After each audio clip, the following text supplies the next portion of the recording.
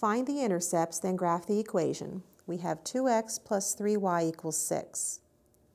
To find the x-intercept, we let y be 0, and then we solve for x. That would give us 2x plus 3 times 0 equals 6. 3 times 0 is 0, so we have 2x equals 6, or x equals 3. So the x-intercept would be 3, 0. To find the y-intercept, we let x equal 0 and solve for y. That would give us 2 times 0 plus 3y equals 6, or this is 0, 3y equals 6, or y equals 2. And that gives us the y-intercept, which is 0, 2. So we can plot those points and draw the line. We have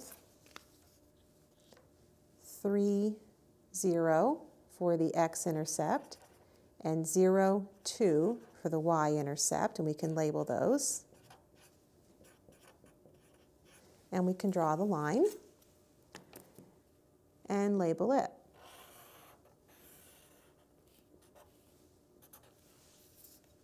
We had 2x plus 3y equals 6.